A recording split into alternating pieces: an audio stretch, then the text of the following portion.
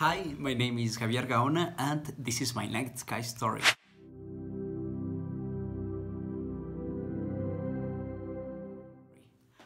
So I am a medicine student from Mexico, and this last summer I had the opportunity to go to a medical exchange in Izmir, Turkey, and the university that I went to received 18 medical students from many different countries. So I got to meet people from Jordan and Lithuania and Russia and Poland. And among the people I met this girl, and she's from Hungary. I remember we met since the first day because we arrived at the same airport, and the group of students of Turkey that were going to receive us wanted to wait for everyone to arrive. So we met since the first day. And the dynamics of the exchange were the next. So we had shifts in the hospital from 9 a.m. in the morning until 3 p.m. in the afternoon.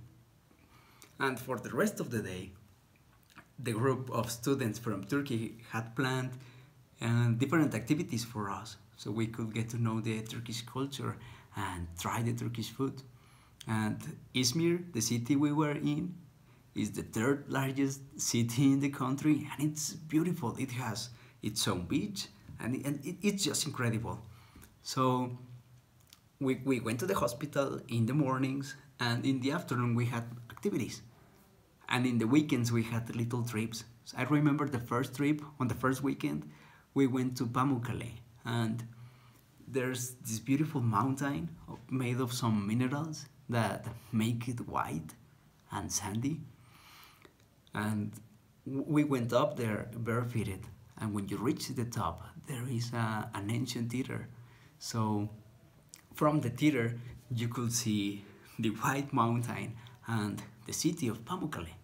So I remember I wanted to record a time-lapse on my GoPro because there was the sunset going on. So I went to the top of the theater and she went with me. And it was the first time that we had a deep conversation. And I remember that day I realized that she is so beautiful.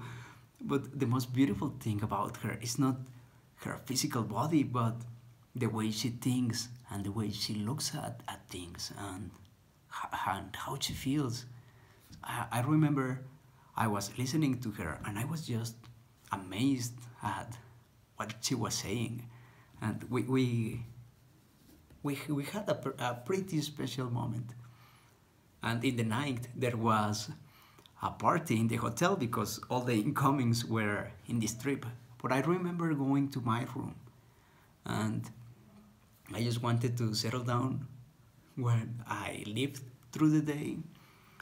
And I remember I wrote her the first letter that I ever gave to her. So during the weeks, we went to the hospital and activities. On the second weekend, we went to Cappadocia together, which is a beautiful place. And it was a 9-hour bus ride, and we sat next to each other, and the whole ride we were talking and listening to music from Mexico and from Hungary, and just we started to connect. And little by little I began to fall in love with her. And I don't know, it was, but long story short, it was until August 25th. During the whole, I don't know, exchange, we began to grow our personal relationship, like between her and I. But on August the 25th, we went to a museum with some friends. And in the night, there was going to be a party in one apartment that 8 incomings were staying in. So there was another exchange coming, other incomings, and we had planned this party to receive them. And I remember that I talked to my friends since before the party, telling them that if it was going to end late at night, that I didn't want to walk back home. So I asked them if I could stay in their place.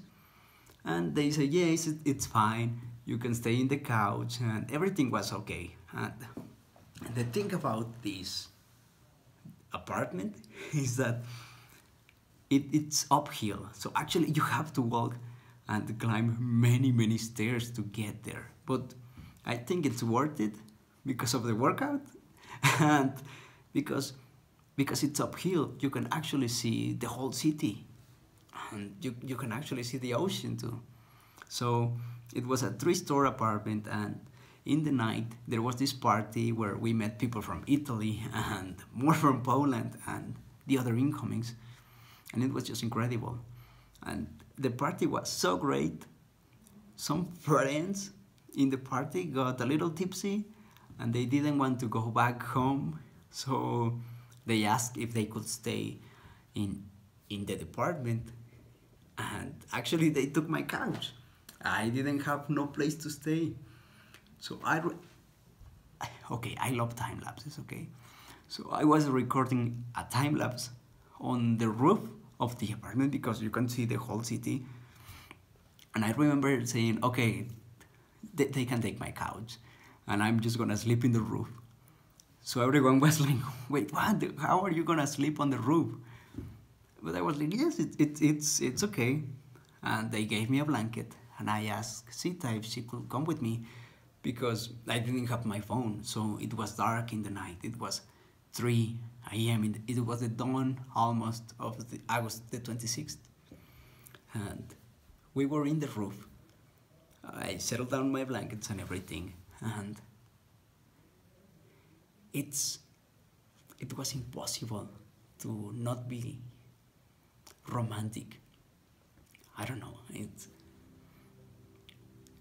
because you could actually see the whole city and the lights of the city. You could see the reflection of them dancing in the waves of the ocean, and above us there was the night sky. So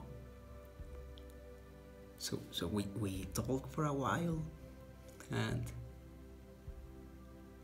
our first kiss happened, and it was the most gentle kiss, and it was such a beautiful moment.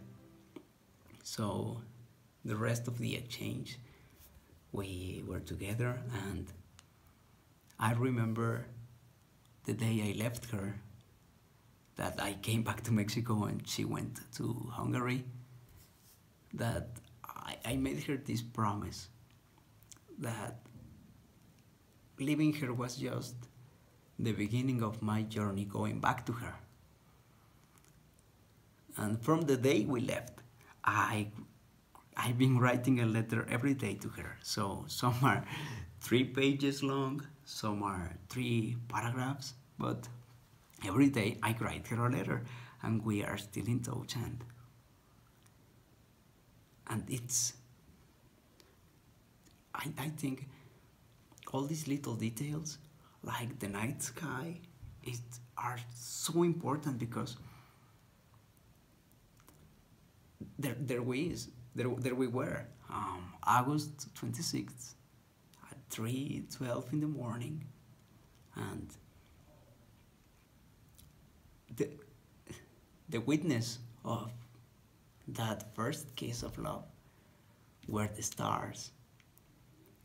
And now that we are apart, we're half the world apart, and it's difficult, it's hard, but I don't know, it is difficult, but having these details that are so attached to a memory, you look at the night sky from that night, and it takes you right back. So this is my story.